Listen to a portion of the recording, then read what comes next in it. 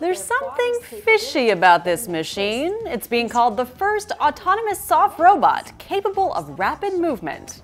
I'm Jen Markham on Buzz 60. Advanced robots have been built to do things like run and jump and even play soccer, but the possibilities of rust and electrocution make swimming a bit more challenging. Now researchers at MIT say they've built the first soft robot that can swim like a fish. It stores fluid on board in the form of a gas, and then releases this gas through a series of pipes, and basically by inflating and uninflating different parts of the body, we can get it to undulate. MIT researchers have built soft robots before, like this earthworm, but they say the fish is the first that can make precise movements at high speed.